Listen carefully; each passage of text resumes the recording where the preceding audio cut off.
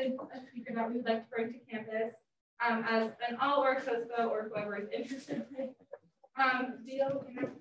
So the first is called Which Lives Matter by Monty Washington. And he discusses the people behind the movement and the importance of addressing racism, which we think is something that our campus does. About diversity, equity, inclusion on college campuses.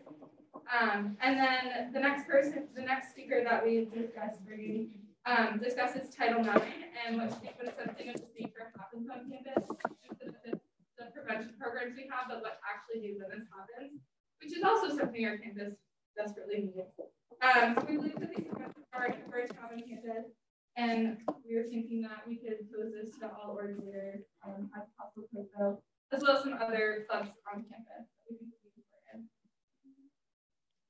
Awesome. Does anyone have any questions for Cian? All right, thank you. Looking forward to seeing that in the future. ICC? Yes, hello. Going on what Meredith said, we met both of the speakers, and they're both lovely people, and would really like to have them. Monty Washington he has 2 states left that he's never been to, and it was Rhode Island and Alaska. So he's very eager to come to Rhode Island. So I guess Rhode Island and all of them. But this past weekend, we had our senior David Buster's event as well. On Sunday, we had our all-community event. Both of those went really well. This week on Wednesday, sophomores are putting on the annual Bay Point dinner. It is a Charlie Brown team, so Chef Nate has chefed up a pretty awesome menu. The shuttle should be available that evening. Fingers crossed. We reached out to them, but you never know. So we're hoping for the best. There'll be like a Thanksgiving dinner kind of theme, which I think I put some like. I'm not gonna what is it? Mac and cheese balls. Possibly. I'm not, don't quote me on that, but I'm gonna hope so. So if you can come, that'd be great. Yeah. And then this Sunday, the freshmen will be having their first event. It is called Nug Night. They will have nuggets from McDonald's, vegan nuggets from Plant City for people who do not eat meat, as well as and common. So we'll have some dining. They're also will be painting canvases and different things like that. And as we speak, they're currently having their first committee meeting, so they're jumping right in, which is great. And, all right, that's it for me. Thank you. Any questions for ICC? All right, Hawks Harold. Hello. We don't have an issue that we will be having some come out on the WAC. My staff is currently working on studying for that issue as well as content for our website. Applications for the agriculture and soil board positions closed last week. And we have the interview this week. We have one interview and I think and we're also accepting applications for graphic designer. And if anyone has any questions about that, they can either email that help or Any questions for the Hawks Harold? Awesome. Saga? All right, hello everybody. This week on Friday, we're gonna have a co-sponsored event with Roger After Dark at 10 o'clock this Friday, where we're gonna do tie-dye, karaoke, and it's gonna be free food. That's in GHH. The tie-dye is happening in the atrium, and the karaoke is happening at GO1. And then next week is Trans Week of Remembrance already. So I'm gonna go through all the events for that. Don't feel like you need to jot them down really quick. They're all in Hopkins already. So the Monday event is going to be a clothing swap in the Q track. So bring clothes you don't want, take clothes you want. And then we'll be gathering and having snacks at 8 p.m. in the Q track. On Tuesday, we're doing a parfait social in the Hawks Nest from 4 to 1. On Wednesday, we're having just a regular GM meeting and then potentially collaborating with WQRI to have a playlist playing at some point in the day with music from trans artists. On Thursday, we're having a webinar presentation by Gottmik and a Q&A. So there's going to be Gottmik's coming in through Zoom, so you can gather in GHH GO1 to watch or on Zoom, just like in your room, wherever. On Friday, we're having our annual Trans Day of Remembrance Vigil at 5 o'clock in front of the rec center. So, like I said, all that's on Hopkins. And then on Saturday, the 20th, we will be joining the Law Alliance for their Friendsgiving. So that's what we have coming up. Anyone have any questions for Saga? Awesome. And WQRI. Do you have a report from WQRI? We do. WQLI hosted our open mic night on Saturday and it went spectacularly. Over 15 performers and dozens of attendees made the night. Many talented people performed and we were so happy to help support our fellow classmates. As always, we're continuing to host those in our Gen staff meetings and have lots of fun. Any questions, you can email WQRI. Our advisors. Hi everyone. Student or senior portraits are taking place this week and next week, so please make sure that if you generally have a meeting in the chambers, that you are figuring out where your location is for this week as well as next week. Your advisors should definitely have that information if you have not received anything from Colin. Just as no classes Thursday, so please, I encourage you to take this time to rest, refresh yourselves, still get some work done, but I encourage you, try not to schedule meetings during this day. Also take time to remember our veterans. There is a ceremony on Wednesday, November 10th at 11 a.m. In front of the flagpole. So I encourage you to please go and attend. I know there's a committee happening at that time, but I encourage you all to do that. Over the course of the weekends, definitely make sure you're taking time for yourselves and relaxing. Definitely encourage, support other orgs programs, but please just make sure that you are doing the self-care and making sure all y'all are staying healthy. John King did send out an email about the RW plague,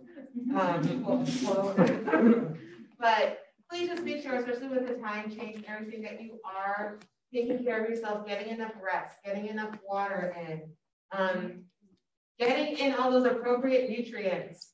And I won't even tell you what that means. So if you need more insight, come see me. I second what Adrian said. It's also a fun reminder that Thanksgiving break is around the corner. And then coming back here, please keep testing. If you need to change your day, do it, but make sure you are getting to the testing. All right, any questions for our advisors? Oh, yeah. Okay. So the survey went out.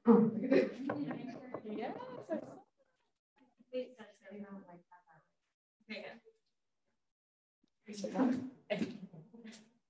Does everyone know what survey we're talking about? No. Just for. Yeah, we're trying to pull it really quick. I worked on that survey. I only know No, is this?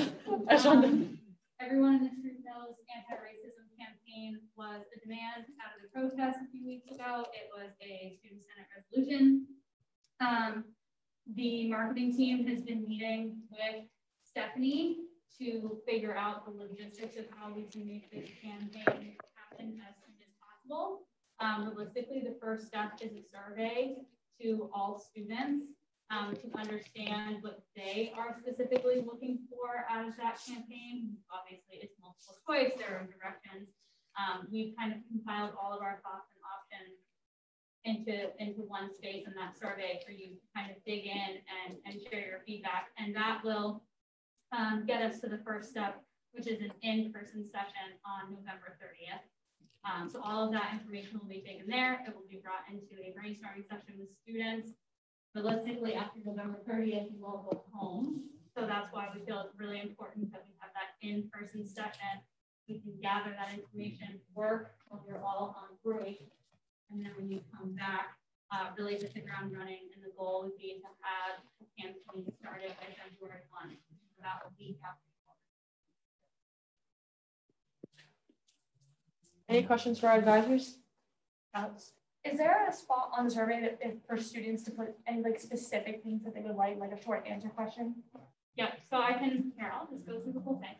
So when you log into the survey, the first thing that it's going to ask you is who the audience I'm sorry. Goals, sorry, goals. So the first thing is the goals, and it gives multiple answers, and you rank them in strongly agree, disagree, neutral, whatever it may be. It kind of runs the gamut. The next section is to ask you the methods for the campaign, website, TikTok, you name it. We went down the list, and there again, that's a ranking system. And then from there, there's a bottom paragraph to your point where, like, if there was another thing we didn't list or didn't think of what we wanted to write in a short answer, you could do that. The next box is to allow you to write any like slogan ideas. I mean, it's open-ended, it's just that's the very last thing in the box. And then the final question is if you want to be physically part of the process beyond that survey, please give us your name, email, what have you, and then we'll be able to reach back out to the whole thing. Jared? My other question is, so the senior reports are going to be in Senate chambers, right? So has there been an email sent out already to all your, or?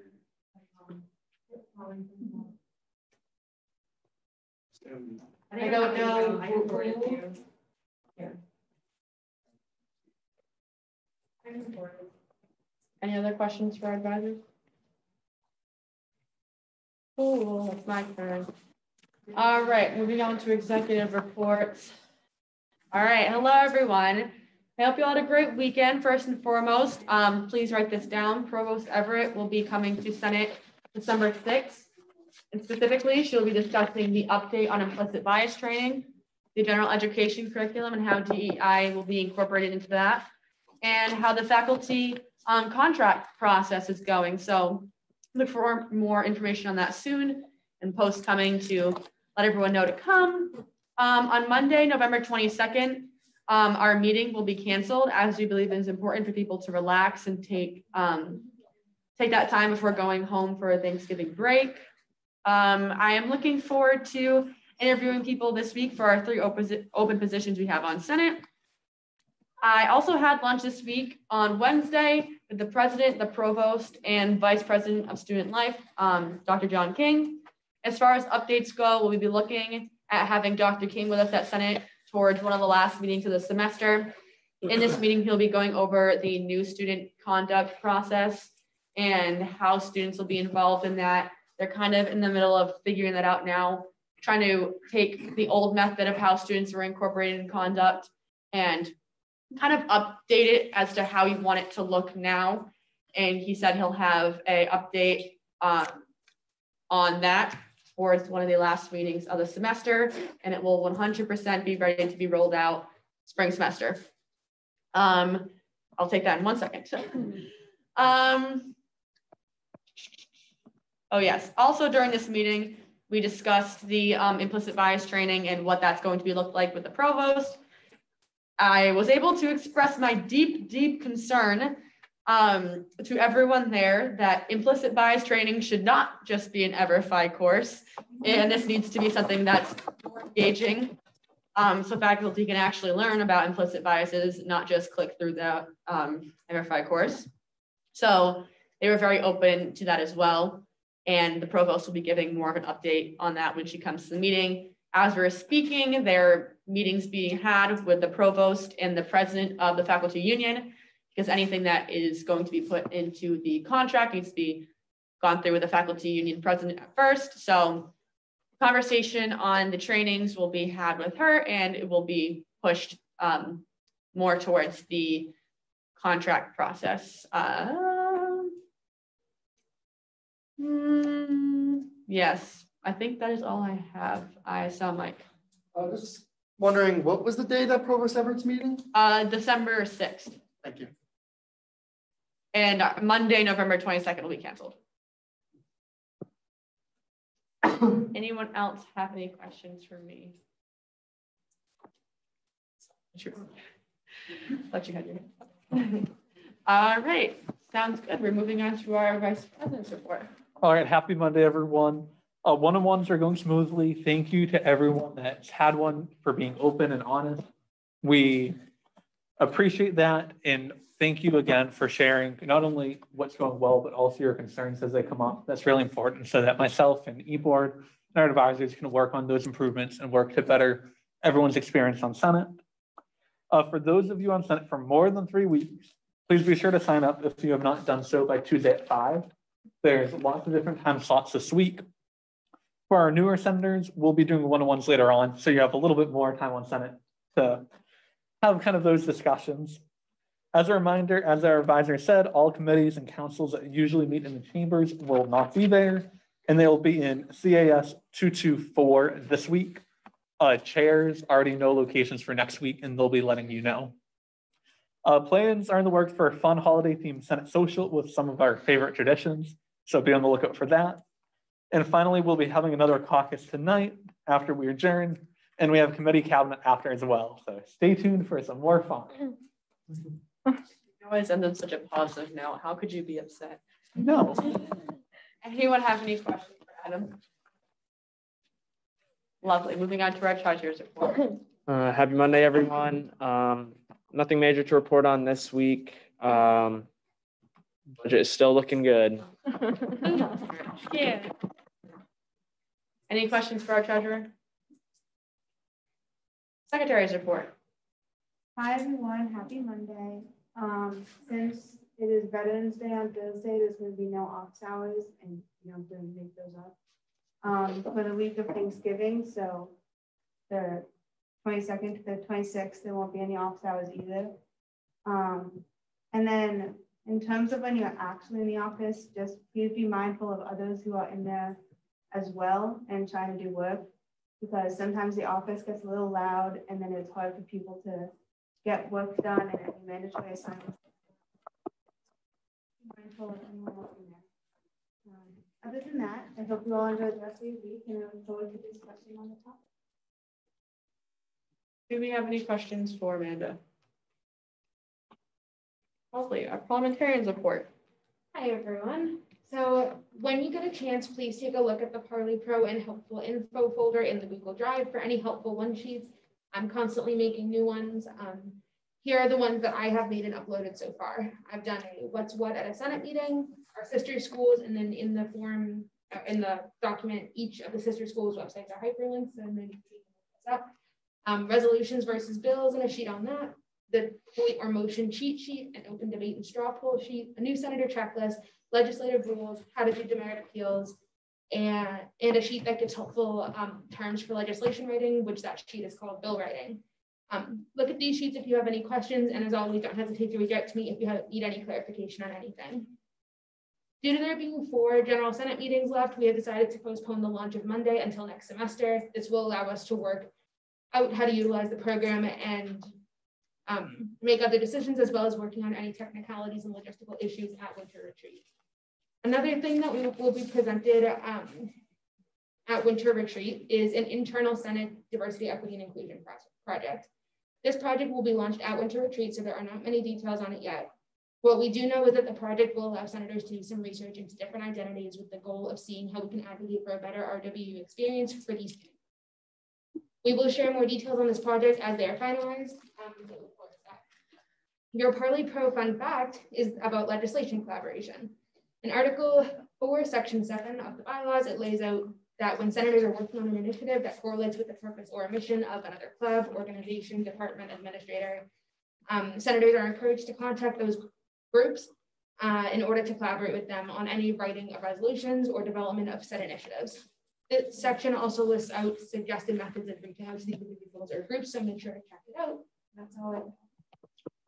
Anyone have any questions for Allie? Jared? For open debate, does the senator defer to one of us in the audience, or how's that work? Are you in regards to what? If we have to during open debate. So during open debate, anybody can get put on the speakers list. The only time when the senator would have to yield a speaking turn to an audience member, if an audience member wanted to comment on something, would be during old or new business. So we have 2 open debate questions tonight, so you all please feel more than welcome to put your name on the speakers list and give your feedback. Anyone else have any questions for Ollie? All right, moving on to our committee reports, and we'll start with finance. Gosh, sorry. Hello, everyone. During this prior meeting, we had 3 clubs come in for funding requests this week. First was the Outing Club, who came in for a request of $900 for buses for the next outing location. The line was cut to $700 with the discretion of the committee.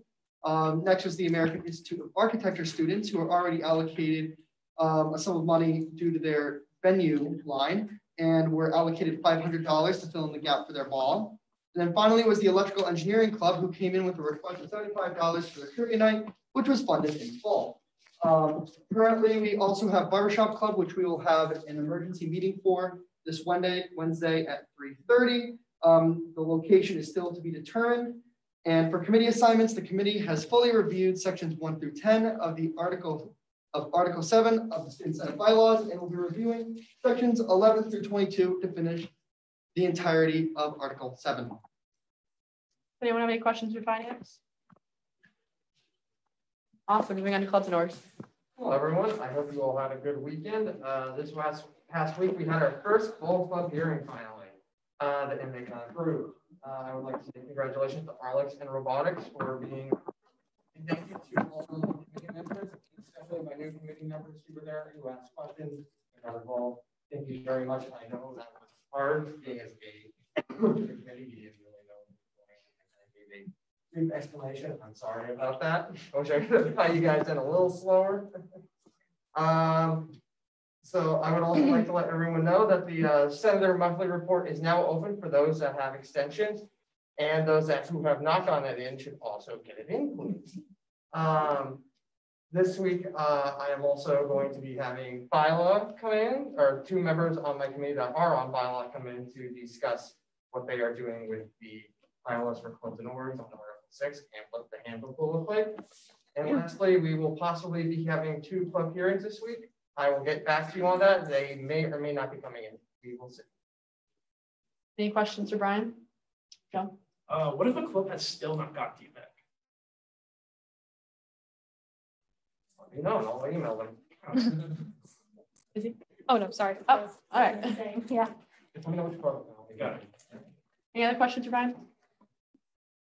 All right, moving on to student life. Good evening, Senate. Last week, we were able to sit down as a committee and brainstorm ideas for what it would look like if we were to have some sort of self-defense seminar on campus. Some things that we discussed were whether or not it would be one event or several. We acknowledge that there are a variety of topics that this seminar could cover. We are still working out what it would exactly consist of, but the seminar would be hands-on, meaning you're not just going to sit down and listen to, ooh, what would I do? It would be very interactive. What is learned in the seminar would be able to be provided in a variety of settings. More to come in the upcoming weeks on what the committee decides. The seminar would not happen this semester. If anything, we would work out the quirks for the remainder of the time we have left and have it planned for student life in the spring. Jen Stanley is coming tomorrow during our normal committee time to talk about Title IX and the programs and training she has held in the past and what is being done for the future. We will also be asking her questions about what we as senators and students can do to participate in trainings and help draw more awareness to things that should be done. Any questions, let me know. Any questions? Fiona? Where's student life meeting? CAS 224 tomorrow at 3. Any other questions for Ally? All right, moving on to academic affairs.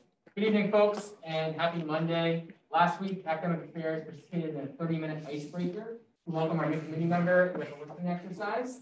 Once we concluded, we spent the other half of the meeting reviewing the debate topic on potentially having scholarships that can be allocated as result expenditures.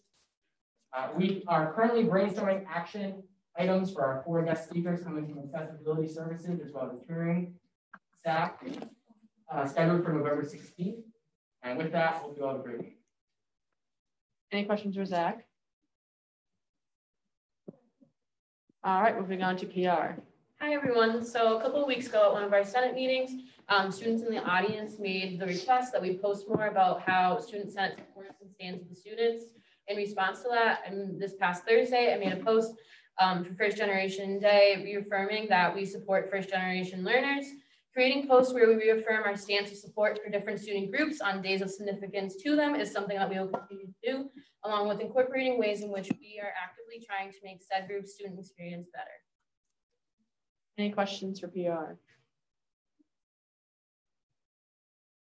All right, moving on to our ad hoc and council reports. I think we start with, oh yeah, the exploration, ad hoc council, exploration.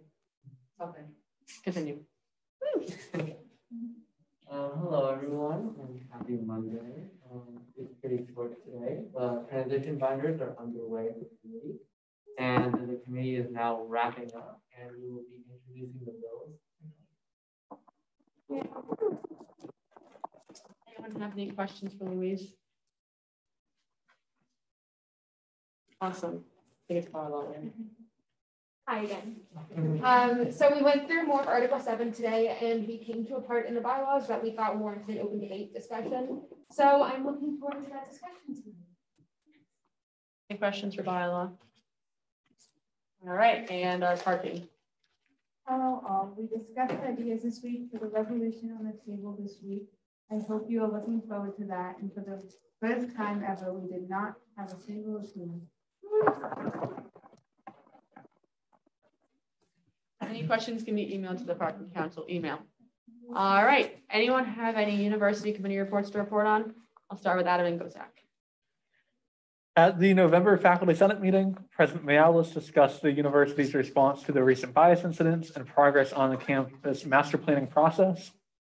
Provost Everett shared information on the space reallocation committee, which is looking at how can current space be better utilized. And the executive director searched for real estate initiatives and information on the student senate resolution related to implicit bias training.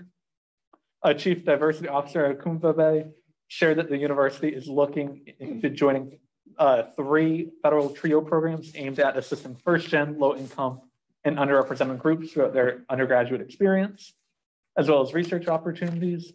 And the university administration sent faculty sent a proposal for the revised academic standard policies, or ASP, to work towards standardizing policies across all of the schools. One concern raised by the faculty dealt with Curriculog, the curriculum management software that the university uses, and conversations with the registrar and provost are undergoing to see if they can find a resolution.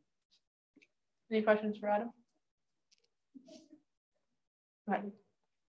You're good. You're good. You're good. Do you have any more knowledge of what you said about when you said President Mialis had stated something? Who would he say it to? Go ahead. Oh, that was to the faculty senate. Do you have a little bit more knowledge about what he talked about, or is that or can I find that information? So he shared that that there were bias incidents that occurred on campus recently, and worked through that. They had a listening session with Vice President King and Chief of Staff Akumvabe, including students, and also an update on what the university is doing moving forward. Any other questions for Adam? All right, go ahead, Zach. So the campus leadership team recommenced Thursday today, and we began reviewing the cohort 5 core evaluation comparison data, which to dumb that down, that's just ever 5, and more so what that really looks like from last year's to now, what we're trying to revamp the survey to look like. Overall, the committee is still in the process of like a section effort, and then usually Any questions for Zach? Awesome. With that being said, do we have any motions? Oh, do you have something else? Yeah. Oh, I'm sorry. Go ahead. The Title IX task force met today for the first time this academic year. The committee, which is comprised of about 5 students, discussed introductions and visions for the committee. We had a conversation on Title IX since the implementation of the updated federal regulation in August of 2020 by the Trump administration was incorporated. Updates regarding the cultural respect initiative were also discussed, and lastly, discussed updates to the Rhode Island Student Collaborative. That's also. Any questions for that? All right. With that being said, do we have any motions? Motion to open debate. Second. All those in favor of opening up the debate? All those opposed? Abstentions? We're now in open debate. Do we have any topics of debate for open debate? Ryan. State your question. Would the student senate benefit from participating in yearly student leadership trainings as a collective group? Would you like to elaborate? I will yield to Izzy. Great, thank you. So something that I found that I felt as though we would all really benefit from is participating in some of the student leadership trainings that a lot of us are participating elsewhere, or that's I would say a lot of us, because not everyone maybe does. Yearly trainings like those may look like Safe Zone, Green Dot Bystander Intervention Training, implicit bias and inclusive leadership, Narcan, CPR, things along that nature. I won't go too much into the talking points because each talking point is specific to what we researched on for trainings, but I am excited to watch the conversation unfold. So I hope everyone participates. Adrian? Would I request that the group rephrase the question for debate? Yes, when we get to the motions, I'm going to make a motion to amend it. Oh, you can motion to amend it now. Oh, okay, cool. Can I make a motion to amend the question to what are the benefits of Student Senate participating in yearly student leadership trainings as a collective group? Does that work? All those in favor of making that change? All those opposed? Abstentions? All right. Now open debate topic reads exactly what Izzy just said. Wait, point of personal privilege, can you please repeat that? Oh, sorry. I was going to be like, wait, no, hold on. What are the benefits of Student Senate participating in yearly student leadership trainings as a collective group? Would anyone else like to elaborate on this open debate topic? So in order to be active advocates, you can read this along the screen with me. For the student body, we need to work together on being equipped with the skills and knowledge to be able to be the best advocates we can be. Being trained elsewhere does not void the discussion or conversation from happening internally in the Senate. If we want to serve the students to our maximum capacity and capabilities, we cannot not be trained on how to deal with certain situations that have societal and health consequences on our campus. Two of the ones that I researched was Green Dot, which is a bystander intervention training that engages witnesses to interrupt situations that are imminently or potentially high risk for violence, increases self-efficacy, and provides skill building and specific strategies to increase the likelihood that trained individuals will actually intervene. I do know we have something similar in EverFi, but I do feel as though a hands-on interactive course works best. Because again, a lot of us can click through EverFi, and Green Dot really engages us to kind of work through those situations and how we can best respond to them. Another one that I thought was important is QPR, suicide prevention, which is question, persuade, and refer. It aims to reduce suicidal behaviors and save lives by providing innovative, practical, and proven suicide prevention training. So in addition, being trained in these important topics can provide us a perspective on how to best serve the student body and be allies to all students in creating a safer campus. Some of these resources are right here on our campus. We have many counselors who do bystanders, who do QPR. I mean, we have additional EMS coordinators and external resources that can do Narcan, that can do CPR and AED training. And we have the ability to collectively come together to acquire the knowledge that it can influence the initiatives, bills, and resolutions we pass, as well as take some of these environmental factors into consideration on what is seriously persisting on our campus. So some may say that we do not need these skills because a lot of this may not really pertain. But learning more about these topics can help us understand how to address certain situations on campus in different ways, offer creative solutions, and create a safer environment that allows empathy to guide us in these initiatives. Thank you. I'd like to elaborate on this. Is more? Go ahead. And further elaborating, I researched about the Safe Zone initiatives and implicit bias trainings. As a student senate and over the past couple of weeks, we've been called upon by the student body to create a safe zone on campus for all students. And we feel that this way is a step in the right direction for us as a senate to take the first step to create a safe zone for those people who are calling on us to create a safe zone. Safe zone training, more specifically, is a training about the LGBTQ+ community and dealing with biases and other prejudices towards that community. Implicit bias training is also a training geared towards implicit biases against other nationalities and cultures. And overall, both trainings are geared towards making groups on campus feel more comfortable and more comfortable on campus and feel we have the skills in order to make them comfortable on campus. Like I said, I will reiterate, in the past couple of weeks, we've been called upon by the student body to create a safe zone. And this is not the end-all be-all solution to do that, obviously. But this is a step in the right direction.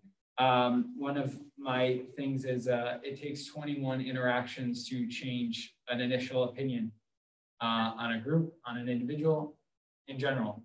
This is not all 21, obviously, but this is a way for us to begin to change our beings and making that safe space on campus. And I will yield to Brian. All right. Well, I'm going to read for both me and Danny. So Danny said, as a Senate, we have a responsibility to teach the students about mental health awareness and how we can look out for the warning signs to help others around us. So in hers, she talked about NAMI, which is the National Alliance on Mental Health Illness, which is an organization in the United States that is committed to giving treatment and spreading awareness on mental health to family members and those who struggle. By using the information from NAMI, we could provide data on how students struggle, resources available to those who struggle, and advice to those students and others to help those who are struggling. So being taught about mental health and awareness breaks down the stigma and shows that it's okay to reach out for help. She also talks about crisis evals, which are evaluations done at the school to those who may be at harm with themselves or others. These could be helpful in the case they are too nervous to go to the hospital themselves. And she says, what I think, it only takes so much time for someone to reach out for help, get denied / feel like they are a burden, and then feel like they cannot reach out for help again. The more we show that we are an institution that supports the students' well-being, the more that we will be able to spread the word of health awareness. So for my part, I talked about the sister schools. And so I found that so our first one, Stonehill, offers QPR, which helps with suicide prevention. They also offer peer-to-peer mental health training, bystander intervention training, which helps prevent sexual assault, how to deal with the situations that seem like they could pose a threat. One Love, which helps to deal with dating violence and family around, which is a self-defense course for women where they learn the basics of self-defense. Merrimack does some of the previously mentioned courses that I mentioned up there. They also offer Green Dot, the one that Izzy mentioned before. They also happen to do similar online courses to us with sexual assault and alcohol prevention. But what makes it different is that they offer to both first year and second year students. So they have to take it 2 years in a row, not just one. Johnson and Wales, the university addresses bias and behavior by participating in programs like the aforementioned also Green Dot as a core component of its comprehensive violence prevention efforts, provides QPR training to students, faculty, and staff sponsored by Student Affairs, Care Team, and Catholic Services at the university. And Salve Regina does SAG, Student Government Association. We could not find anything on mandatory bias training or other safe zones. But students, faculty, and staff are trained in Green Dot and had days dedicated to raising awareness on Green Dot. So I believe that based on how our sister schools act, we should do this because they do a lot of it seems themselves too. And a more, I guess I would say more with the student body and leadership working together, not just on like a screen like with everything you're just clicking away. It's more peer-to-peer, face-to-face with someone teaching you, lecturing you, learning, which is a better way to retain things than doing it just online. Would you like to elaborate as well? I just want to, I guess, wrap it up. I think in some, we did find a lot of good evidence and background information that really does kind of push this to be something that we look for to have conversations continuing on in Senate, if that makes sense. While I do know that a lot of us are a part of other different things, being RAs, peer mentors, Howies, a variety of other different things, and we do get those trainings, I do think having that internally within Senate as a group and how it applies to us can really be beneficial. As we're all, I know, very passionate about being allies to students here on campus in our own very different ways. And I think if we have a variety of different resources and information presented to us, we can have this information and we can apply it in different ways, because also a lot of these programs do offer statistics and how persistent these problems are on our campus and why it's important that we have these programs and programs that work on post-care and intervening as well. So with that being said, would love to open up to discussion. All right, all those in favor of opening this open debate topic for discussion? All those opposed?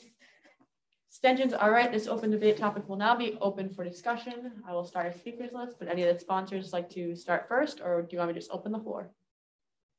I would open the floor, yeah. All right, open the floor for open debate. Does anyone like to be added to the speakers list? Go ahead. I just wanted to bring up like another one that wasn't on that list that I participated in last year. That was just called mental health first aid training. I am that. I'm certified in that. Yes. Yes. I actually did that this year. But I just wanted to throw that out there because that's another good one. It's kind of similar to the suicide prevention one that's included in there, but it has more sort of like general information. So just want to throw that out there. Can I? Yeah, can I? I'm just going to direct on that. Fantastic course. I definitely wanted to look into it, but unfortunately it does cost money. Yeah. So unless somehow, if everyone would be interested, whether it's from the Student Senate budget or we get funding externally, that's definitely something that we would have to all do over the break, because it is kind of an 8-hour class where we do 4 hours online and then 4 hours in training. But it is fantastic. It's a 2-year certification, and it really goes over it covers that mental health awareness that Danny was talking about.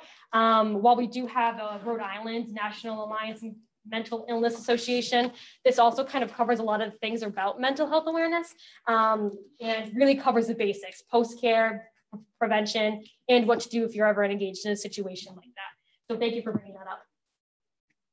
Great training. I'll third on that one. Anyone else want to join the speakers list? Ashley? So mental health issues, Title IX incidents, bias incidents are all things that sadly the student body here experiences. And so if we as a student senate are supposed to represent the student body, then how are we supposed to represent them if we don't have an understanding of how to address the issue faced? So I personally would be in favor of this because it would be beneficial to be able to represent the student body and have knowledge of what they experience.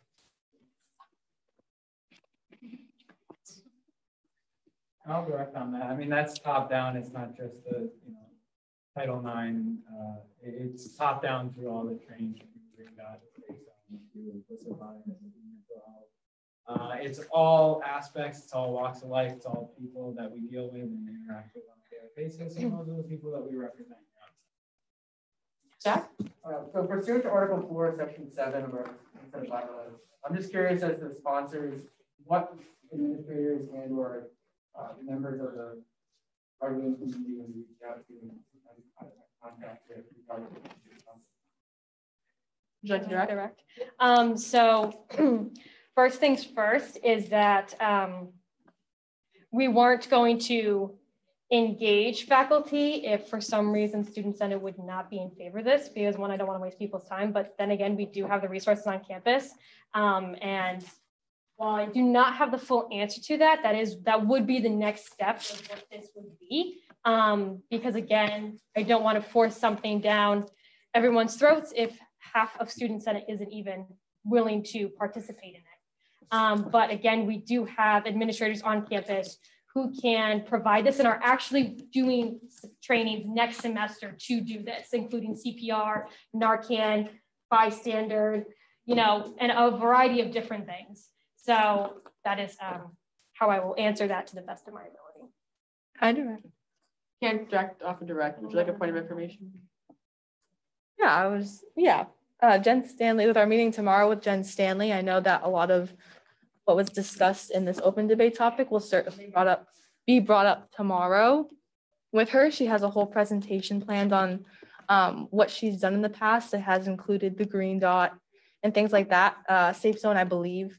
But obviously those things are not prominent on our campus already. So it'll definitely, Senate will have the opportunity to ask lots of questions tomorrow on what we can do further. So I think this is a great topic. It doesn't end here. As the senator said, it's time to push forward. Jared? I personally, I love this idea. I think it's very important that we're all aware and just dealing with mental health, because we did just go through mental health month, and it is, we don't really always know what people are dealing with. My question, just as sponsors, would be, though, would you see this as something not just within Senate, but also for other student leaders? Would you like to direct? Yes, please.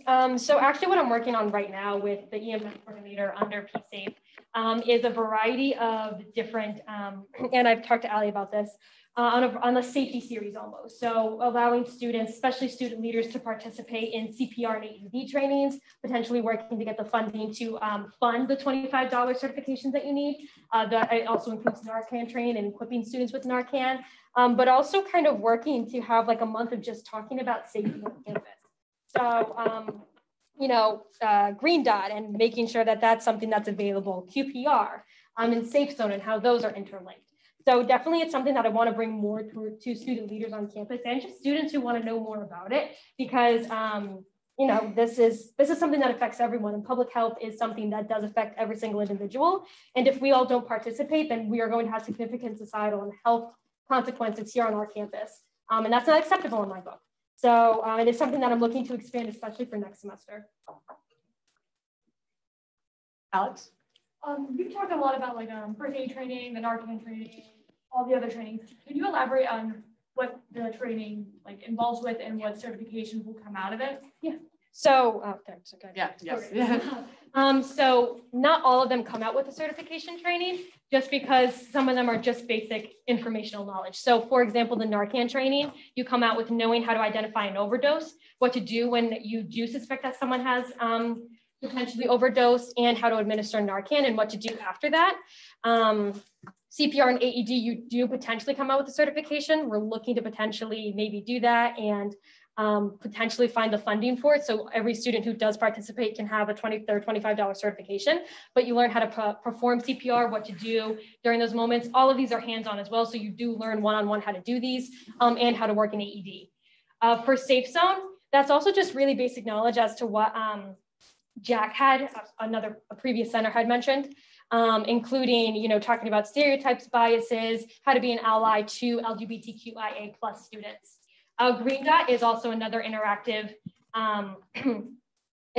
training that really, really engages students to learn more about just bystander intervention, how to intervene, what to do during those times, and how we can best use that information. But also on top of that, all of these provide information in a way as to why these programs are created and why they're important and integral into student life here on campus. So, and also if we did do the certified mental health first aid training, that is a 2-year certification, and it goes over the basic, I completely forget what it is, I'm blanking right now, but the kind of the little code that they go by on what to do, self-help resources that you can provide, some of the most prevalent mental health issues like depression, anxiety, schizophrenia, and what to do during those situations. And it also engages you in conversations with other peers in the room on how to go about handling those situations, and also what to do for yourself. So are there any additional questions? Also implicit bias training. Implicit bias training really just breaks down and talks about maybe the unconscious biases that we have in our mind. Those look different depending on each person that presents it to you, but in the ones that I have done, we have done identity wheels and what is kind of say like the most prevalent identity that you have, or what's the one you think about the most? What's the one you think about the least? Also talking about some of the most often stereotypes against, say, people of color, for example, and how, maybe we break down those biases in our head and sometimes how to really go about them and catching yourself in those moments when you do have a potential implicit bias. Again, a lot of these do not come out with certifications. I will make that a disclaimer right now. Maybe one or two of them, but the thing is that someone told me tonight is that knowledge is power.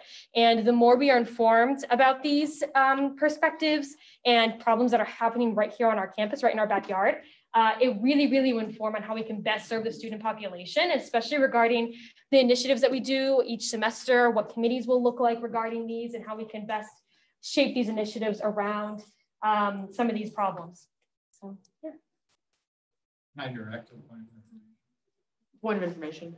Yeah, and I mean, to further Izzy's point, I mean, these courses range from anything to, you know, your online EverFi type courses to the in-person seminars or people talking. So it's really about this conversation is more about kind of getting that idea of what you'd be in favor of versus bringing to the table, here's what we're going to do. And that was what this topic was about. If you have a preference for one or the other, or what we want to do, that's kind of what we want to hear from you. Yeah. I have Sophie next on the speakers list. Okay, I was gonna, I guess it's kind of more just information than like a motion, but I'm on the search committee for a new assistant director of career advancement initiatives, and I just know we're like specifically looking for someone to be able to give safe zone training. Great. So I just wanted to throw that out there as just. Thank you. Sorry, can I comment? Yeah. Oh, sorry. No, thank you, because that's who I exactly received the training from. I received it in a class, and she's absolutely amazing. And I do hope we have someone who's engaging and personal as her, who brings these safe zone training. But otherwise, something I might want to add is that this may not all happen at the beginning of spring semester. This might be something that we try and do throughout the semester, especially because we might not have an assistant director by the time the spring semester starts. So that might be a training that we might not be able to do until, say, the middle of the semester. So this will not be, if everyone's in favor of all of these or select few, this will probably not be all at once, just because that's a lot of information to throw at you, but something that we kind of talk about throughout the semester so we can keep those conversations going. Ava. So this is like I guess like something you could bring into this that we were thinking about. So we talked about them before, but sex rules. There is Title IX compliant lecture that discusses sexual assault awareness and prevention, but not only that, but it encourages and educates students to understand like safe sex practices, interactions, exploration, and they train students to understand and recognize all forms of sexual violence along with proper methods for healing or helping survivors who experience any form of sexual misconduct. And to be quite honest, Green Dot focuses a lot on the prevention. And they don't really focus about like what happens if it happens to you. So I feel like if we're going to be talking about like actually talking about like Title IX and all of that stuff, I think it's really important that this would be someone who would bring to campus and go through whether it's something that all the orgs do together, something like that. And so that we have a lot of people sitting in on this. I think it's great to hear about and understand. Not everyone goes through something like that, so you don't understand. So I think, and she also, the woman that puts it on, she's a writer, she's an actress, she's also a comedian. So she kind of brings, she kind of brings an appropriate humor to these like really triggering and hard topics so that we can have these conversations. So, I mean, I can give you more information about her later, but I definitely think that this would be someone that would fit in really well with these. Yes. Please send me any information just for also my own personal knowledge. Thank you. Point of personal privilege, can you send me that link too? Alex? You mentioned that some of the courses are going to be on EverFi or like online. Does every single course have the ability to be half online and half hands-on, or is there some that have no like choice but to be strictly online? Because as stated before, you can just click through EverFi and get over it, like without really learning. So I want to know if that's possible for us to be more hands-on with that. Major? Yeah. Okay, so we can kind of go back and forth if we more to add. So most of them are in person. I have done Green Dot in person. I've done QPR in person. I've done Safe Zone over on via Zoom, but that was still kind of an in-person lecture component. Implicit bias training I've done, which has interactive. And then, so the certified mental health aid, so that is a very, very lengthy course. 4 hours of it are online, but you can't pass it unless you have an 80. So you have to go through the really hard depth of the knowledge to be able to pass it. And if you kind of go through it, you're not going to be able to move to the next step. So that's a great component that I loved about it, because it makes you really, really take in the information so you can pass it, because you have to have a certain grade and over. And then the other 4 hours is in-person training, where you do that interactive, like what to do in a situation, how would you handle this?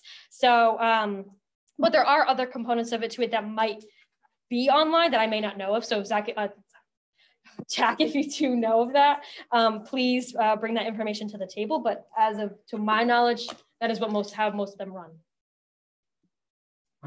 Yep, go ahead. Yeah, just to further build. I mean, the online part was kind of just more of, at least for me, was just kind of throwing it out there to get the idea out there. Obviously, it seems like it doesn't seem like a popular opinion. So it would be more apt to us trying to get in-person lectures of that style. Again, more of just kind of throwing darts, see what sticks. But yeah, in person, it's open for change and debate. It's not set in stone. It doesn't have to be online. None of them have to be. Mike. Well, first I want to say that I'm really impressed with the amount of information that you're able to put in the open debate topic and how helpful it has. And of course, our organizations as well. And I also wanted to voice my own opinion on it. And I want to say I'm in full support of this open debate topic. Just thinking about how many people that each of us will interact with us in the entirety of Senate, being able to just help yourself, help someone else, be able to intervene or even save someone, even if it's just one person, is still better than zero. And being able to also echo that of what other organizations do just shows that this is something that I believe that we should be doing. Allie. In terms of executing this and kind of like which one should we do? Which one should we not do? I think I really liked the idea that was put forward about making it a series, or like obviously not all at once. Like here's this huge amount of information, but in a way make it a series to where it is interactive, because obviously we learn better through, I personally think, through like conversations and not just sitting and listening, because you can sit and listen, but what is truly like going through, and especially with these topics at hand, it's not enough to just sit down and listen. There needs to be conversations had. So in terms of a series, I really like that idea, because it almost makes it like, okay, I'm going to sit down, I'm going to learn this, and I'm going to talk about this, but also this connects to this and this connects to that. So you're not sitting through a whole day's worth of presentations, but like, oh, this series on a Monday, Wednesday, and Friday, on this day, we're going to talk about this. Tuesday, let me let this sit. So that way on Wednesday, I can bring what I've learned at this Monday thing to this event. So in terms of executing it, obviously it's like, what topics are we going to choose and which ones are we going to redefine, especially after hearing Green Dot versus the topics, the sex rules. I really was in favor of that as well. But like, how can we make it productive and interactive, and how can students truly take away what's being presented? So I really like the idea of a series. Joe. All right. I'm next on the speakers list. Okay. So I just want to put out there, great, obviously amazing work on the open debate topic. Obviously, I think we're all in favor of it. But I just want to say, as an RA, I truly don't know where I would be without the training that I have had. I think everyone who in this room who is either an RA or has had similar trainings can agree that you don't really know you need it until you've had it. And then you're like, oh my gosh, I really needed this. So I just want to put it out there that these trainings are amazing. Great job on the open debate topic. I think this would be something really useful, especially if we were to bring it up in retreats and have these in our retreats.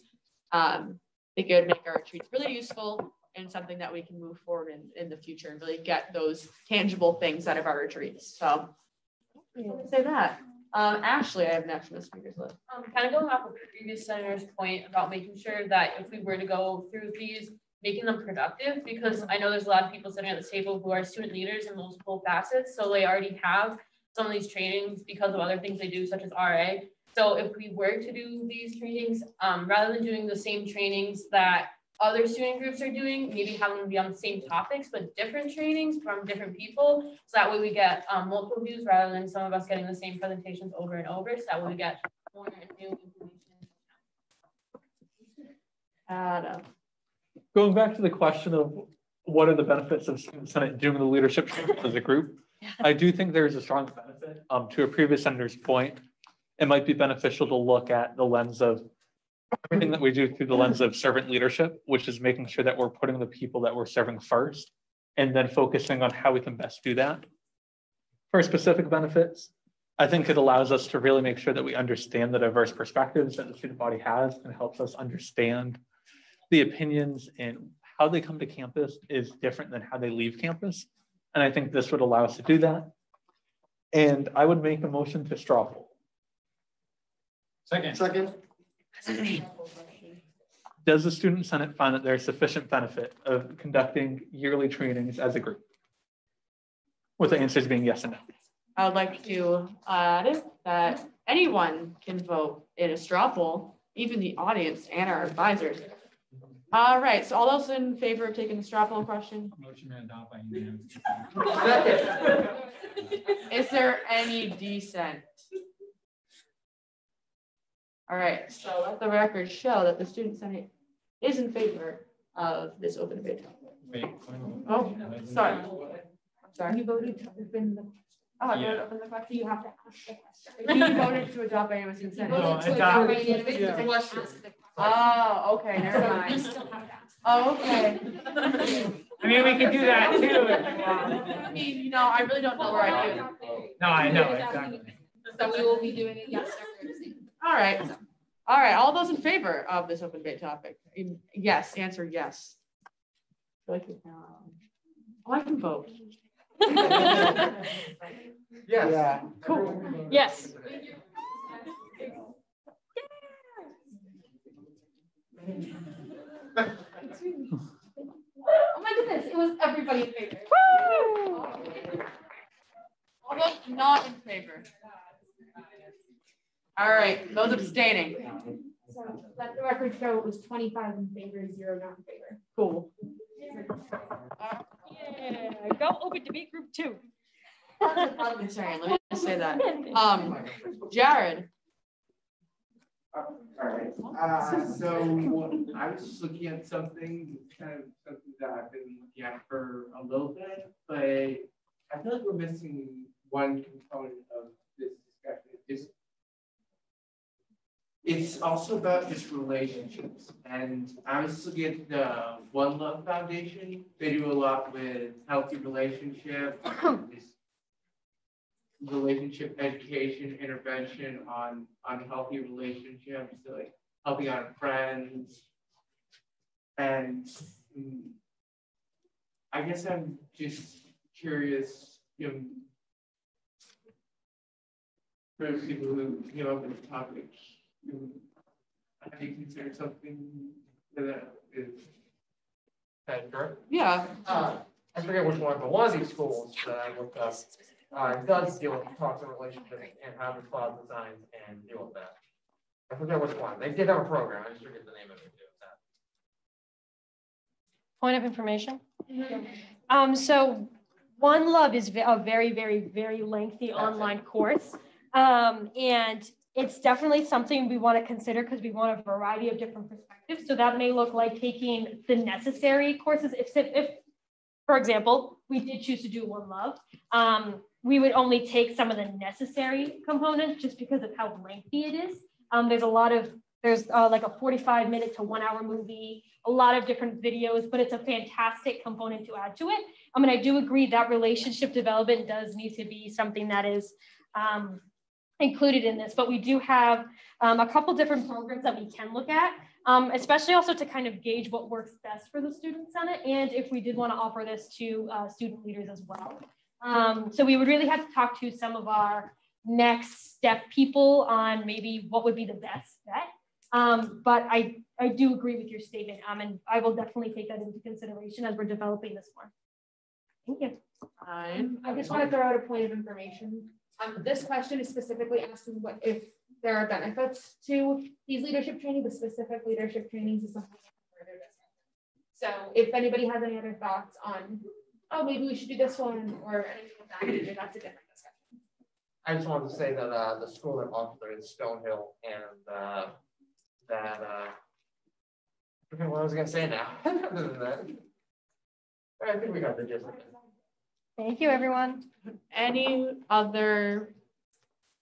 for the speakers list on this open debate topic? All in favor of closing this open debate topic? All those opposed, abstentions, open debate topic is now closed. Are there any other topics of debate for open debate? Adam. What concluding processes would be beneficial for non-chartered student groups requesting Senate funding? Would you like to elaborate? Yes, so this came up through the bylaw review committee this morning, and historically, us as a student senate, we have not had a strong, developed, consistent, comprehensive process to the conclusion of a student or student group requesting funding for general allocations or the academic allocations committee. For some context, student groups can come into Senate such as Hawkward, Howie's, Delta Sigma Pi, men's ice hockey, and numerous others to request funding that are outside of what they're allocated. And they do that through a presentation to Student Senate.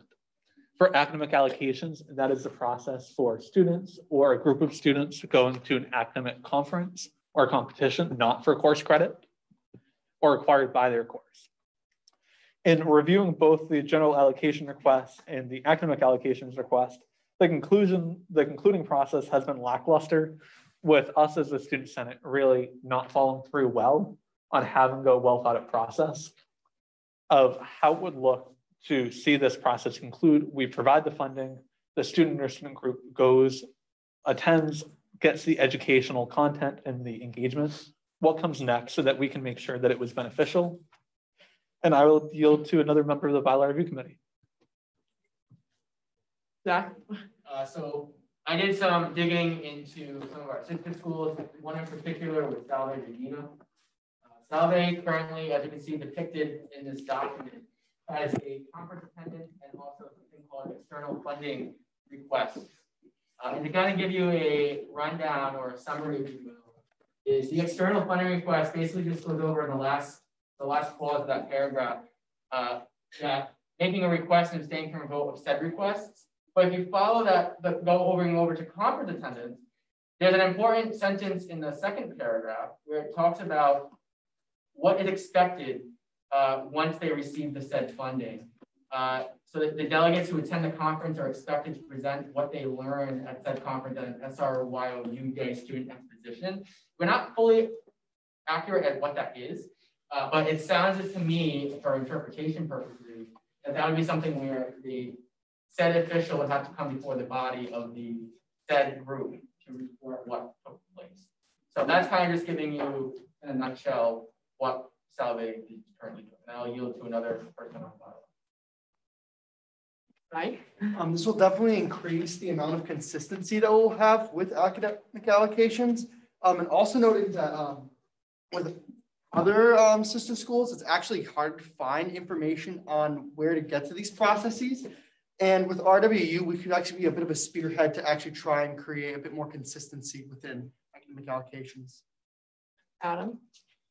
And just to kind of add more context, past Senates have done a wide variety of different mechanisms after talking with our advisor, as she does have institutional knowledge here.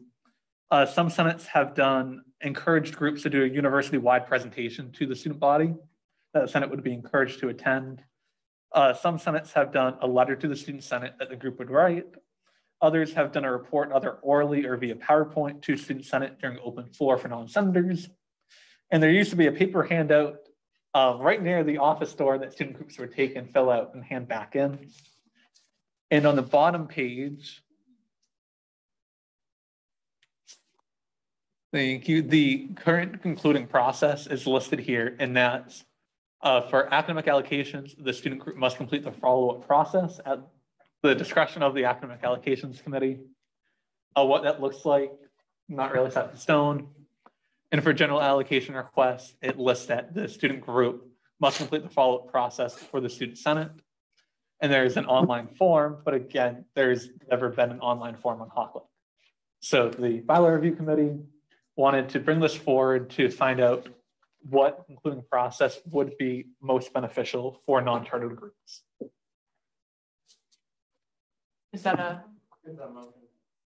motion to limit debate to 15 minutes? Okay. All those in favor of limiting debate to 15 minutes? Okay.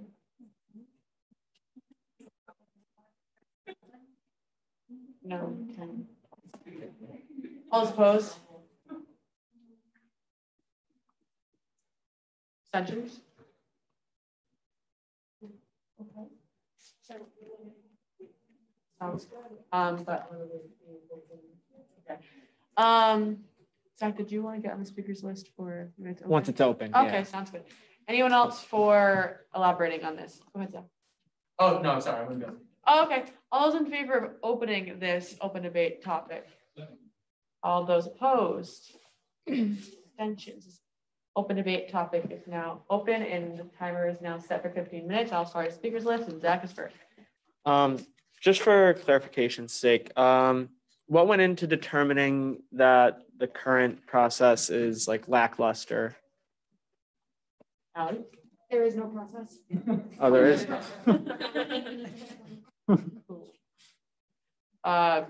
Brian and Zach. So my question is, why was there no process before? I'm just curious. Adam?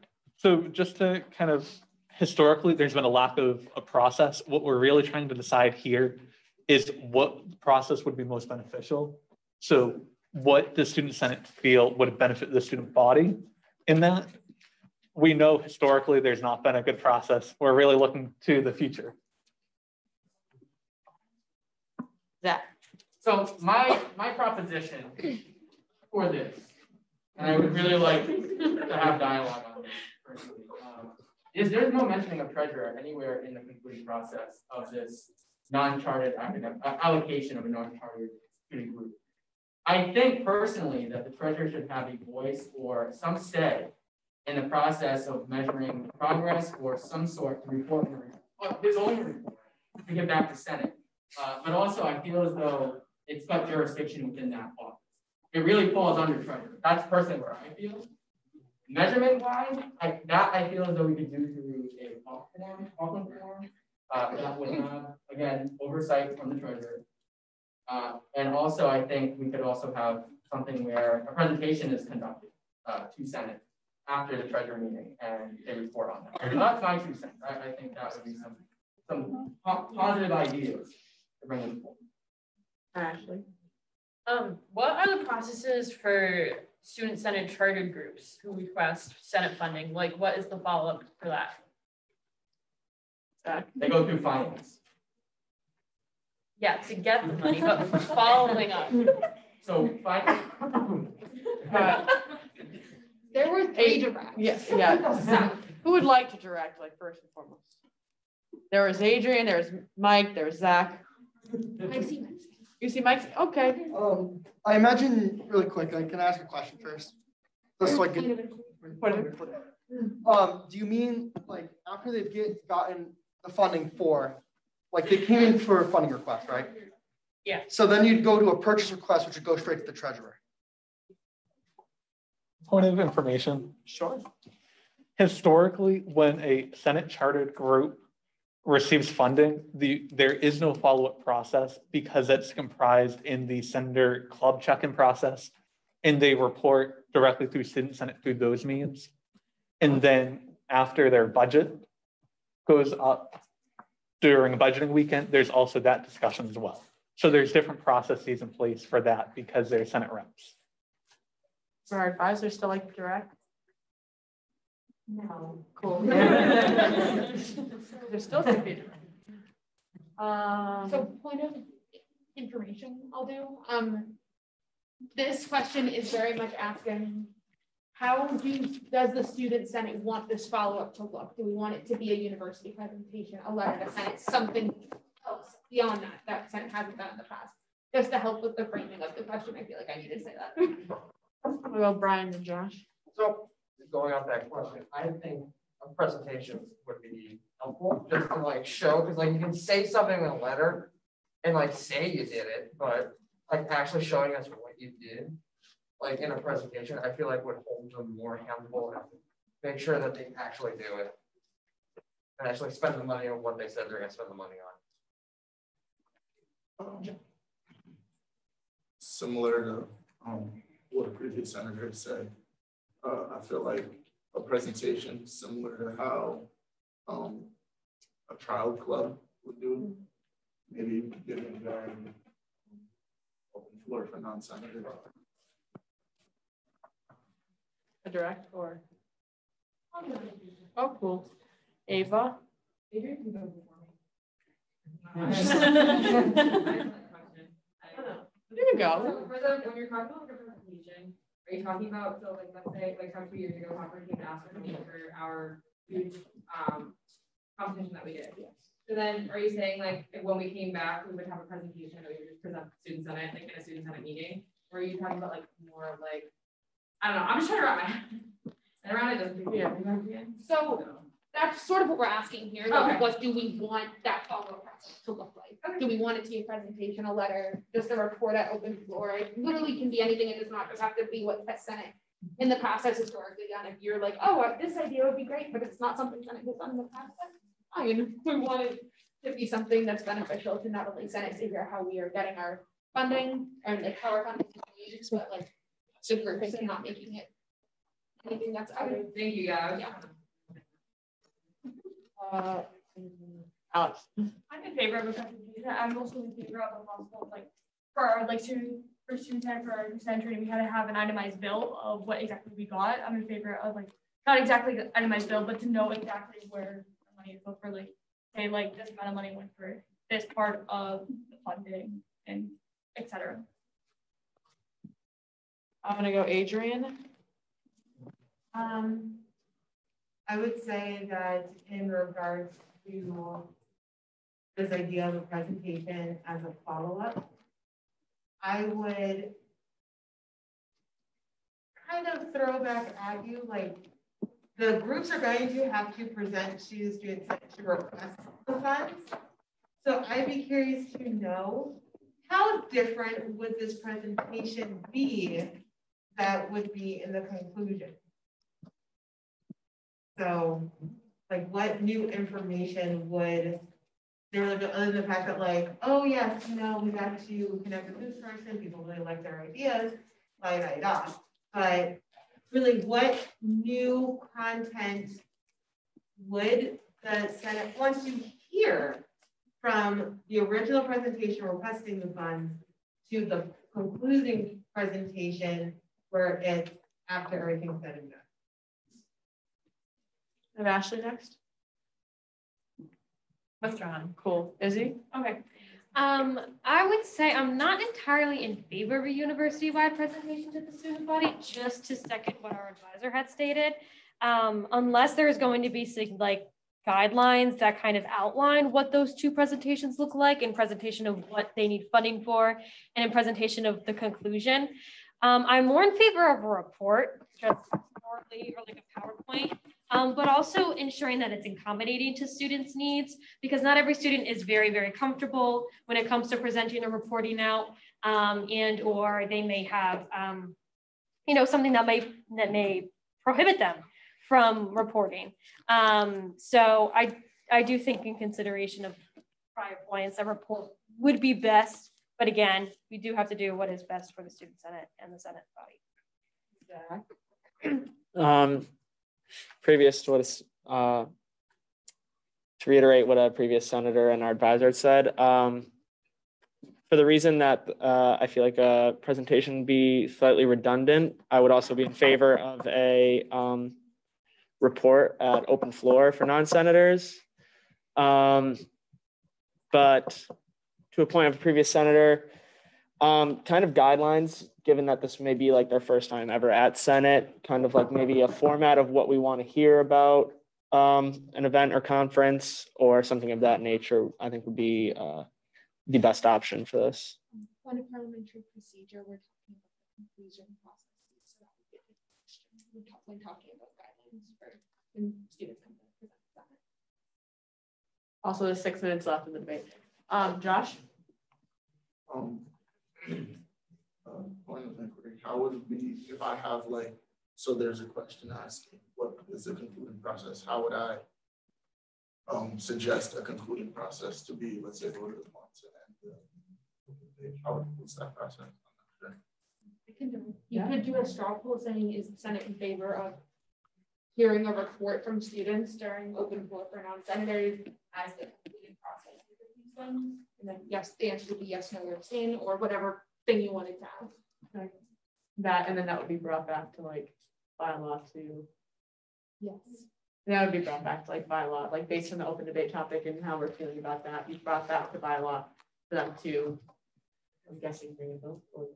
Yes. Cool. All right. Also, I just wanted to rephrase the point I had made previously. When I meant presentation, I didn't necessarily mean like a slideshow. I mean like, so as someone who has like a lot of obligations and time commitments, I find it even harder to make some of the things that I want to make it to my first. So to have, I know personally for the barbershop, there was a lot of time constraints and we couldn't make it to finance. So they're doing like an emergency finance meeting. But like, maybe not every club will be able to even make it to open floor for non-senators. So, what my idea for a concluding process would be any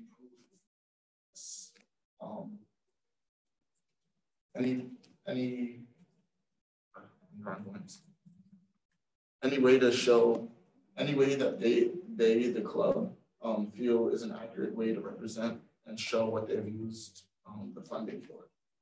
What that be like an Instagram post showing how their event went or what they used it for, and then have it brought up during open floor for non-senators if they're not able to. Actually, so I feel like there's a variety of reasons why the Senate would allocate money to different groups. So I feel like there should be a variety of ways of like means of sharing what they use the funding for after the math. But I do definitely think that the follow-up is necessary to make sure we know that the money we are allocating, they're actually using for what they say they're using it for. But then specifically for the money that is allocated in academic allocations committee, I feel like a way for them to report back is to report back to the committee itself and then have the chair of the academic allocations committee give a report at the student general senate meetings on what they shared with them. Adam? Looking at what would be beneficial for non-chartered groups, keeping in mind time constraints and all, I think from kind of points that were brought up, it's important to have a consistent follow-up process, but one that does take into account timing and all. Personally, I think a report to be delivered during open non-floor makes the most sense, because if student groups cannot make it, it can be read by the secretary, but encouraging student groups to be present to really show Senate their experience. Joe?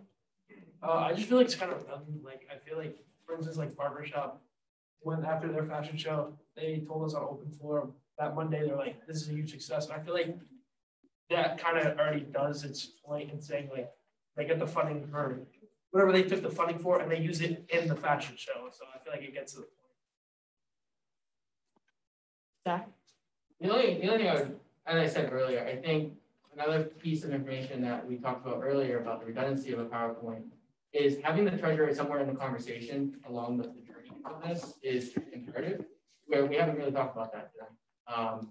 And I think, again, this really falls under jurisdiction of the treasurer in the lines that academic allocations does not really have jurisdiction of non-chartered clubs coming in before Senate for money.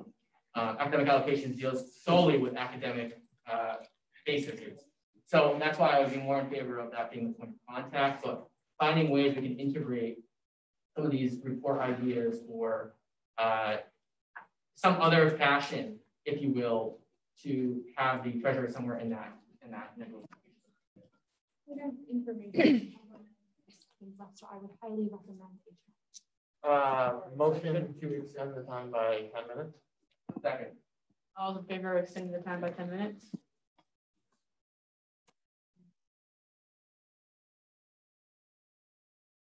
All those opposed?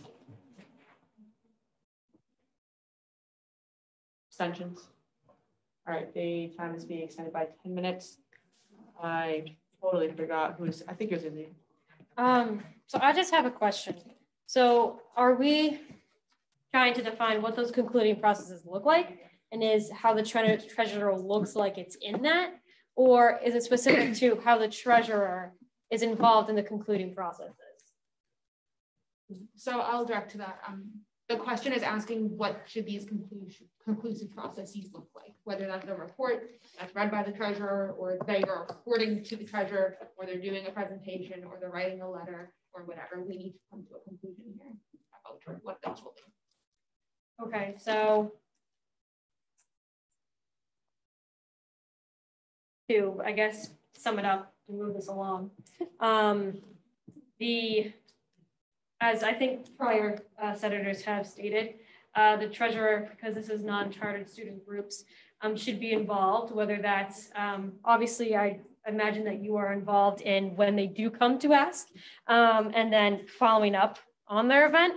And then it could simply be a report, and as other senators had mentioned, also allowing accommodation to report in different ways, because again, everything has a unique perspective to it. And we shouldn't constrain it to just something that people can say, but also keep it short and to the point, because not everyone has the time to unfortunately come to open floor.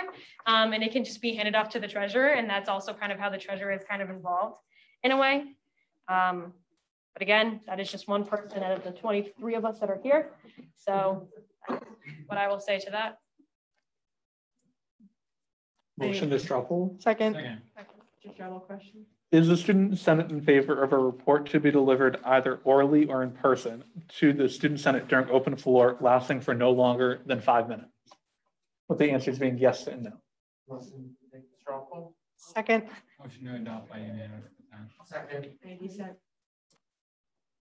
Right, so we're taking that straw poll question. So all those voting yes on Adam's question.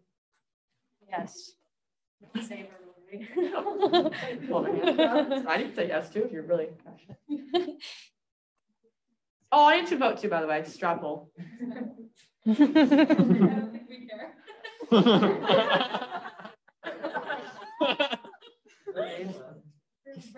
18 yeses. No. Anyone voting no? Abstentions? Got one abstention in the audience. Yep. All right. All right. Yeah, we're in favor. Motion.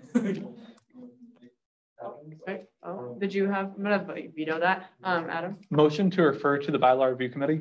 Second. All those in favor of referring this to the bylaw review committee? Opposed?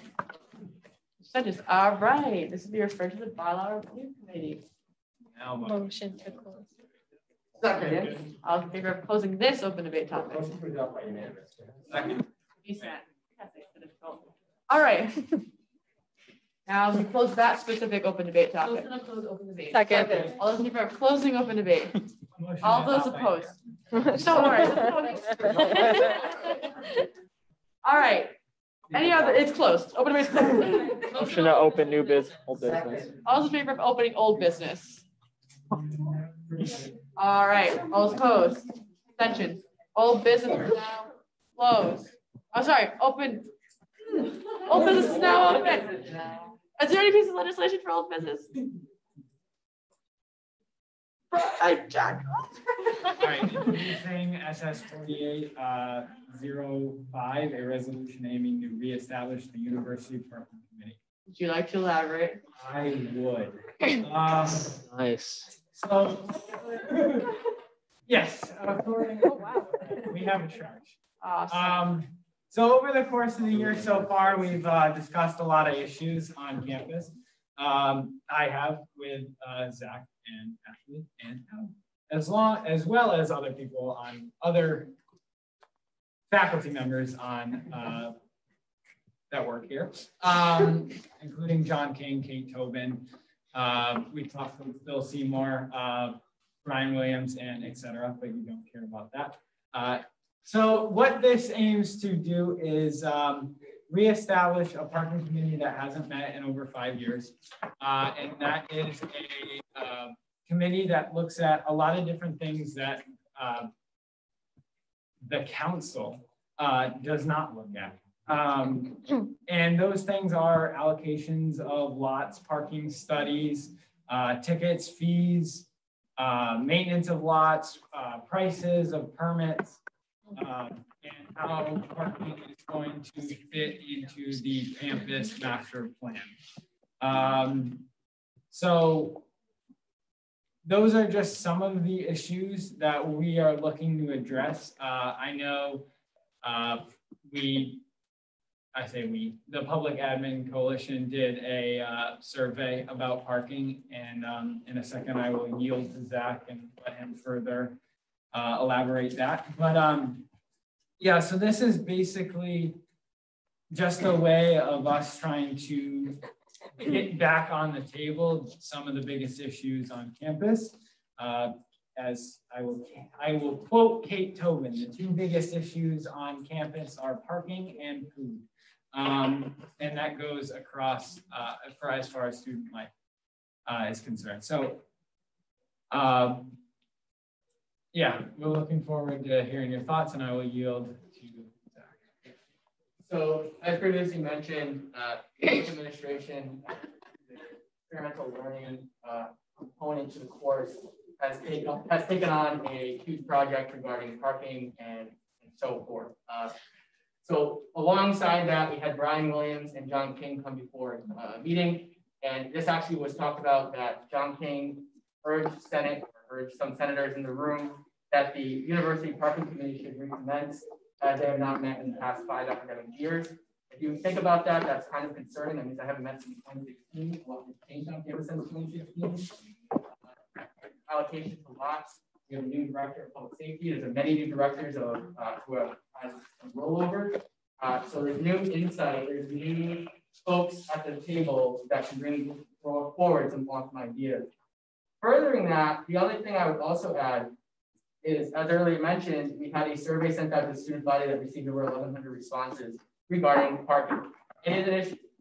However, there needs to be a way to strategize and to strategically tackle it. And this is the way where we can have many stakeholders from the Roger Williams University Committee at the table discussing these said concerns, especially when we were just given the presentation for the campus master plan. There's many things that are going to need to be discussed.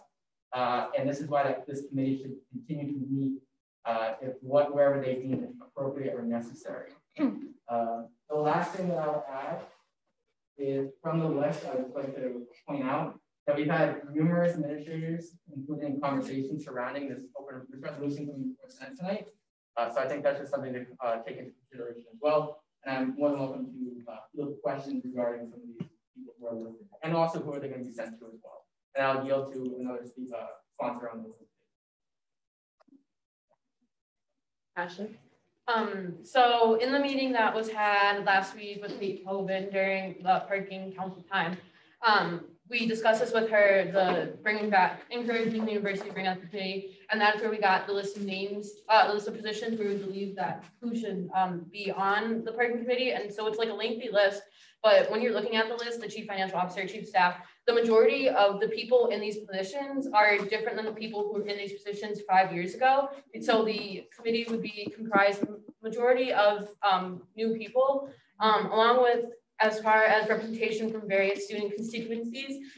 We believe that since 1,100 people responded, 1,100 undergraduate students responded to this survey, there's clearly, the students want to see something happen, want to see change, and it is our duty to represent those students and make sure that change happens, which is why we also are encouraging that a member of student senate and potentially the parking council chair sits on there. But then we also need to keep in mind that parking on the Bristol campus. It's not just for undergraduate students. There's also graduate students and law students here on the Bristol campus. So we needed to make sure that we incorporated those students and making sure their voice is heard as well on this committee. All right, so, well, all right, now we're gonna open a speakers list. I have Brian first. So let me just say, great presentation. That was very well done. And I gotta say, parking has been an issue on this campus. Every time I go down to Willow, no spots. Never. Like, never. My question, and I also have a quick question for this. My question would be, who would chair this committee? Would it be a student? Would it be one of us? Would it be the parking chair, whoever that may be? Would you like to direct? Direct. In the past, it's been the CFO, which is the chief financial officer, who would be at this moment. I know it's the same. Sorry. Allie? Withdrawn. I think it's also important to note that we do have the Senate Parking Council, but that body serves as one of its primary functions to adjudicate parking tickets. And that's where a lot of the time is spent, is adjudicating parking tickets and making sure that students' thoughts and concerns and parking appeals are heard. And there's only one member of public safety that attends those meetings, but encouraging the university committee to be reformed would allow more voices to be at the table, more students involved, and also administrators that have a vested role and interest and would be able to help guide conversations forward to new and innovative solutions to solving our parking problems. Point of inquiry. Would the council, the parking council that meets already, that group would focus on parking tickets, appealing those, etc., while the parking committee brought about today would focus on more of the issues surrounding parking. For example, the permits and lack of parking brought up in this resolution. Yeah.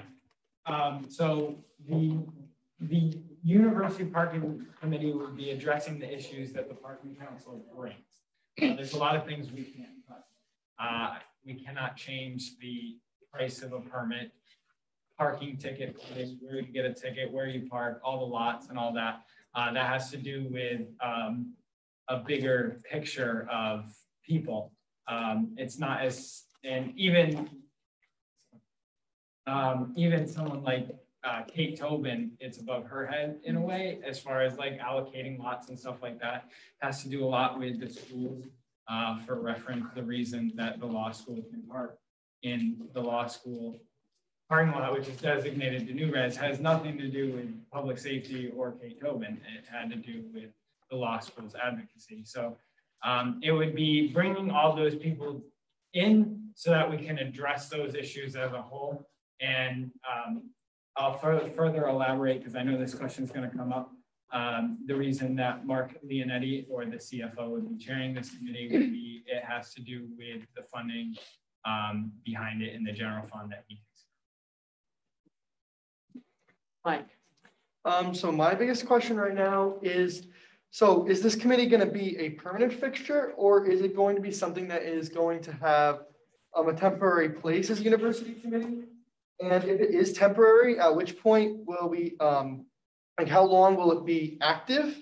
And for what reason would we want to disband it? So when we talked with Kate Tobin in the past, this committee was something that would come about temporarily and then be disbanded. But since parking and the distribution of number of undergraduates and graduate students and law school students, since parking, the need for parking and who needs parking and needs to park where is something that is ever changing, we are introducing this with the hopes that they will create this committee and it'll be something that does not dissolve at some point. It's something that will remain permanent. Sorry. And to further that, it would be something that would meet more on a monthly basis versus a weekly basis.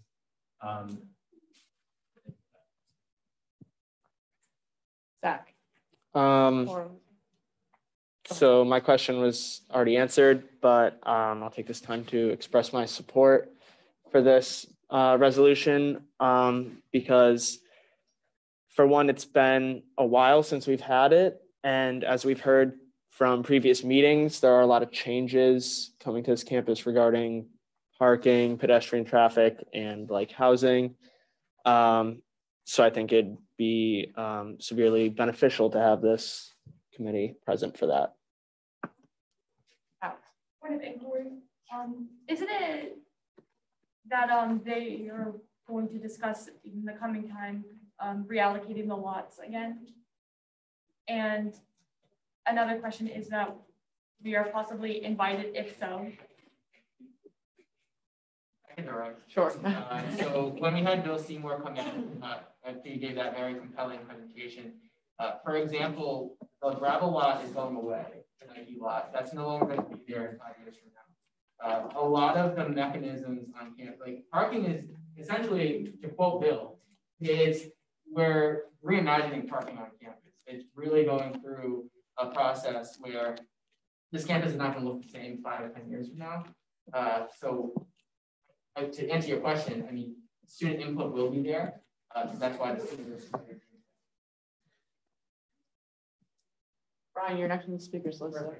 So going off of Bill Seymour's plan, my question is, will you guys be working with like Bill Seymour in his office, dealing with the master plan, whenever like talking about that? Point of information, that's not what this resolution is discussing. It's just discussing. I was asking like the parking committee would be working. Oh, okay. That's what I was asking. Go ahead.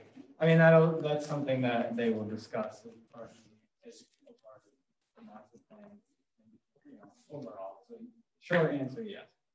I'm sorry, I should rephrase that. I should say, would the parking council be working with Bill Seymour in his office? Zach. Am I speaking? What? Am I the speakers list? Oh, yeah. So I have a point of information. It's not really directed at that. It was from earlier. So no one really asked it, so I'm just going to clarify. So the reason why we have Anthony Ruffo, who's a professor of computer science from CCOM, is he's developing an app for parking right now. It's actually in the works. It's very exciting. So currently we have him in discussions with students of his that are creating a master app that would give you via real-time spot availability of lots. It would be able to measure what lots are being utilized. And this is something that, again, we can bring forward to the University Parking Committee as to what are we really using for our lots, whereas we're not really counting what's in our lots. There's going to be also some cool pieces within that. They're trying to consolidate the university apps into one app.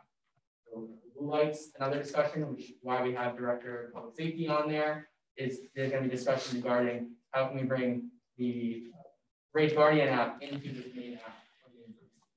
So these are some very important discussions, and that's why we have the professor of computer science on there as well, who's very intrigued and excited to start working on.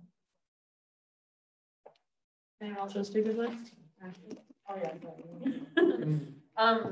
So another reason why we decided to not put an end time for when we want this committee to potentially be dissolved is they could be meeting for all the spring semester and come to a conclusion on what they think the new parking should look like and dissolve it. But within the next 5 years, there's going to be parking lots that are going to be moved away, parking lots that are newly added, new parking garages built. So even if they do like come to a conclusion on what parking looks like right now and how it should change, there's still going to be lots of things within the campus master plan of how parking will change over the next 5-10 years, which is why we are also in favor of them continually meeting and not having any time of our committee.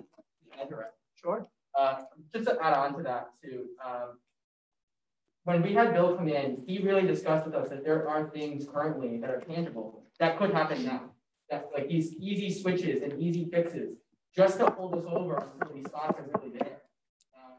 Such as, for context, when Steve Megarano, who was the director of public safety at the time, he was in favor of turning Lot C into a residential parking lot and turning that gravel lot into a commuter lot, green stickers, because that lot is always empty. The argument that the law school has more students, that's an argument for the university to decide on. So again, a lot of these conversations are circling back to where is these conversations happening? Hence the resolution. All right, there's none on the speakers list unless anyone else would like to add, or I'll accept any motions. No, you call it Second. All those in favor of calling this bill to question? Oh, sorry, all those in favor of calling this resolution to question? All opposed? Abstentions? All right, this resolution is now being called to question. Yeah, you are. Adopt this resolution by unanimous consent. Second. Is there any dissent? All right, looks like this resolution passed. All right, any other pieces of legislation for old business? Motion to close old business. Second. All in favor of closing old business? All opposed? Abstention? Open, sorry. Old business is now closed. Motion to open new business. Second. All in favor of opening new business? All those opposed? Abstentions? New business is now open.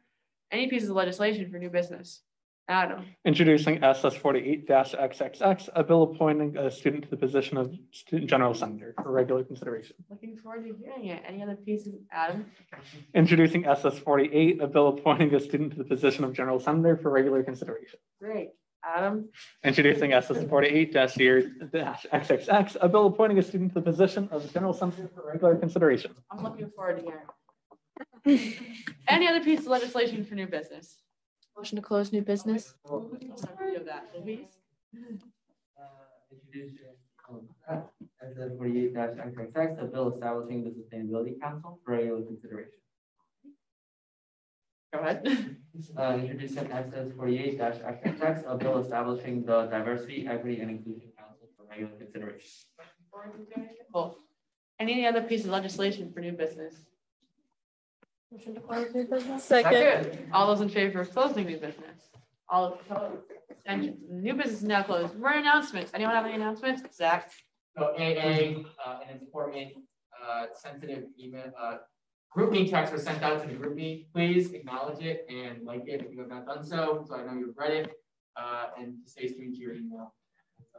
Thank you. Adam. Reminder, we have caucus, so we'll take about a 5-minute break before we get started, and then we'll run into committee cabinet after. Just wanted to give a quick reminder about factual introductions and all of this stuff, like open debates, resolutions that are on the floor. Factual introductions should be strictly facts that are in reference to the open debate topic, the resolution bill. There shouldn't be personal thoughts or beliefs or anything of that nature in any of those. Because it's strictly a factual introduction, as well as the point of information. Just remembering, point of information is offering new and specific information to the topic at hand. It's not a way to get a speaking turn and skip the speakers list.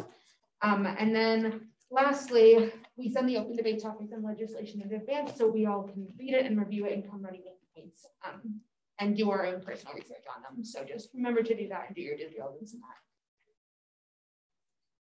Any other announcements? Second. All in favor of adjourning? All those opposed? Abstentions? All right, we're now adjourned.